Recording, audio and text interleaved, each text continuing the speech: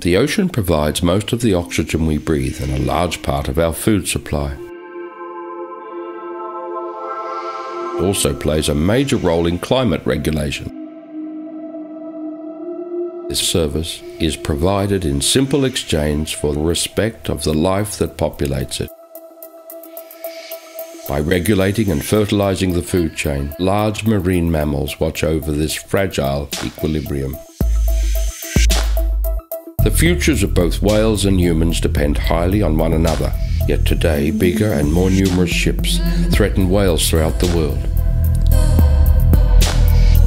Maneuvering these heavy steel giants requires early planning, but animals are often detected too late. In many cases, a collision will result. In most, the animal will not survive. In the Mediterranean, 8 to 40 whales are killed in such a way, endangering an already fragile population. In the 19th century, Matthew Fontaine Maury devises a way to map currents around the Earth. He asks sailors to write down their position along with the date and place the record in bottles to be cast at sea. They should also collect any bottle they found and track those records in their ship log. Navigation was made remarkably safer because a community shared information. In the Mediterranean Sea, the Pelagos Sanctuary has been the testing ground for a participative cetacean reporting system.